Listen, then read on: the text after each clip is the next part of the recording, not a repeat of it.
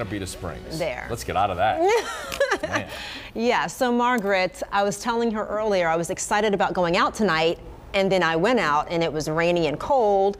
Now I just want to stay in. Well, you know, it's going to diminish early in the morning. The bright side, right? That's right, and the weekend is looking fabulous. Yes, it so is. Just go out this weekend. There you go. All right, so I've got to show you. This is the cutest shot. It's from Joseph Lopez, and it shows a little girl waiting. Look, she's got her raincoat all ready. And then this one from Travers Mackle. You can see the parade tracker, rain or shine, and it was raining, and it's still raining. So we can look at what's happening. Rain along the Mississippi Gulf Coast. It is on the North Shore, but the heaviest activity, Lafourche and Terrebonne parishes. And this is where we're seeing a little bit of lightning now. Then we can go offshore. Pretty strong storm south of Grand Isle. It's moving to the east. You're going to have strong gusty winds with that one. To the west, another bit of rain. It's moving east, but it's diminishing as it goes. So that's great news.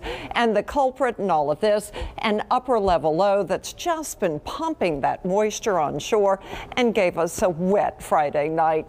Then we can look to the west, and what we have is an upper level low off of California.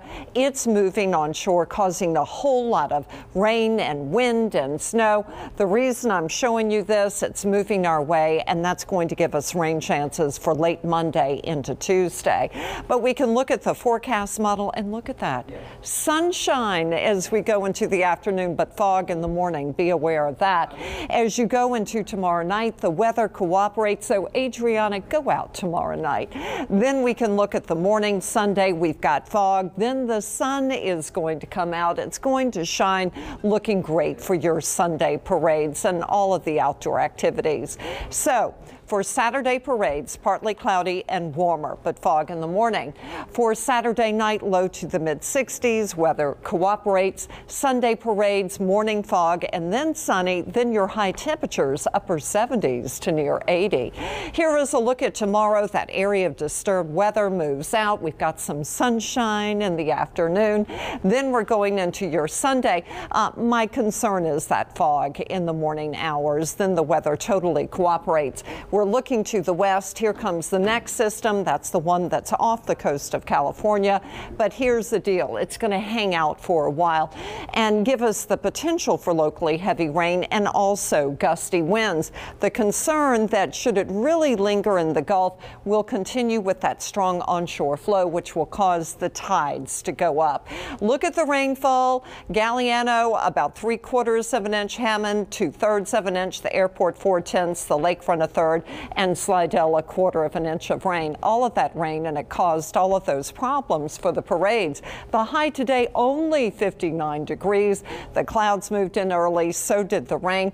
Other high temperatures, generally low 60s, but upper 50s to the low 60s. And it's raining right now. 54 at the airport, a light wind. The humidity is high. I am expecting fog.